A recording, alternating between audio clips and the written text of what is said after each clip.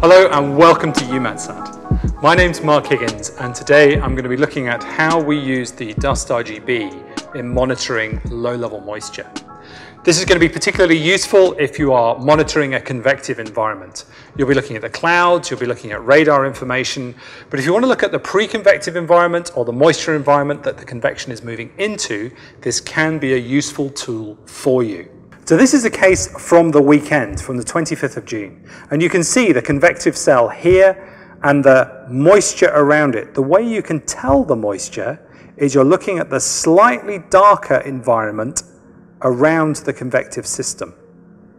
And you can see as well here in the Po Valley, there's a slightly darker blue. The way the Dust RGB works, the red channel, the red beam in the Dust RGB takes two channels. Those two channels, the 10.8 and the 12, are slightly differently sensitive to low-level moisture. That difference is what makes this difference here. So when there's moisture, you see a little bit more blue in those channels. So if I set that to play, you can see how this storm evolves, and you can see the moisture around it moving with the storm. One of the limitations of using the Dust RGB in this way is it's only really useful during the day, where you've got an inversion on the surface, where you've got subsidence, or at night, you don't have a nice warm surface beneath it to really make that difference show up. And so you can see as the day progresses here, you lose that discrimination between the moist and the dry areas. So the whole of the land surface has a slightly pinkish hue to that blue.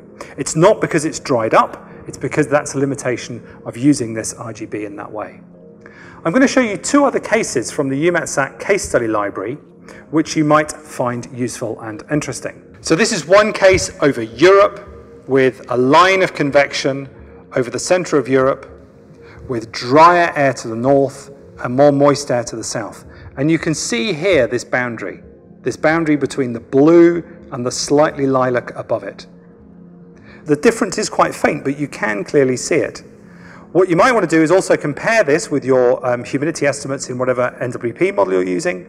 And here we're going to do that using the ECFWF model. And again, you can see a close matchup here between the Dust RGB and the moisture boundary it's showing and the boundary shown up in the absolute humidity field from ECFWF. A really striking example I'll show you, this is from a case study in Yemen and looking at sea breeze and sea breeze fronts.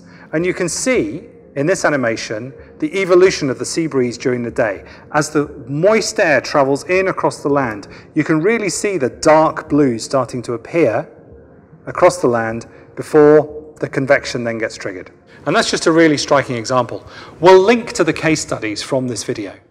So that's looking at the Dust RGB for low-level moisture monitoring. A couple of things to watch out for.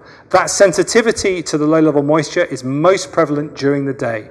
Don't try this at night. It won't work so well. Or where you've got an inversion or subsiding air leading to an inversion, because then you won't see the temperature discrimination so well between those two channels.